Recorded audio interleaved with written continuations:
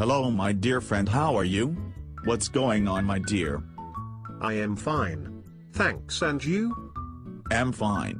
What is the difference between login controls and forms authentication? Login control provides form authentication. If we implement for authentication through form authentication, then we do it through code. On the other hand, login control allows the easy implementation on the basis of form authentication without writing much of code. Underneath the control, the class used for login control is also form authentication class. Last question. What is ASP.NET? ASP.NET is tool for creating web application and web services. ASP.NET is server-side scripting technology. ASP.NET is a part of Microsoft .NET Framework.